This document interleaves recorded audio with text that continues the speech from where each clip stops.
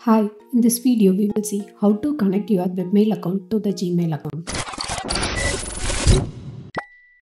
First log into your Gmail account and click on settings, then click on see all settings.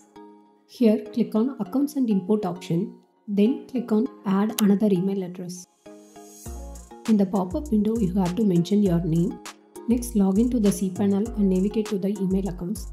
If you don't have an email address, you can mention the email address and password to create it. Here I am taking the already created email address, so copy your email address and paste it in the previous window, then click on next step.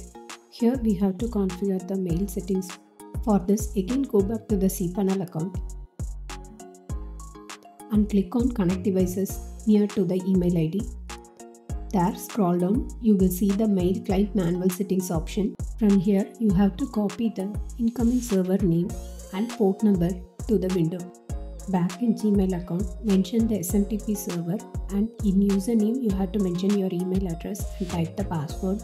In port number, mention the 465 which we have seen in the SSL settings, and click on add account. Now you should have received a verification email to your email address. Now go back to your cPanel account and log into your mail and see the verification email there. Click on that and click on confirm on it. Again go back to the Gmail account and reload the page.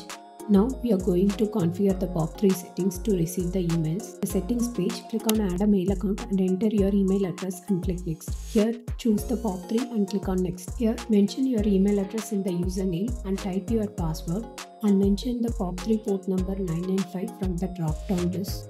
Then make sure to enable the next two checkboxes which are used to leave a copy of the mails in the server itself and for the secure connection when retrieving the mail always.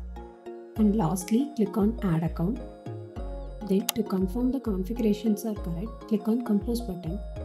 There in the from address you can see the added email address. If it is that, then you have connected the email address perfectly. Now you can send and receive the mails from here itself.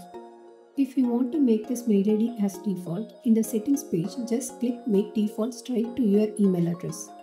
After that, again check in the compose page, you will see the mail ID as default. Follow this video to connect your webmail with Gmail.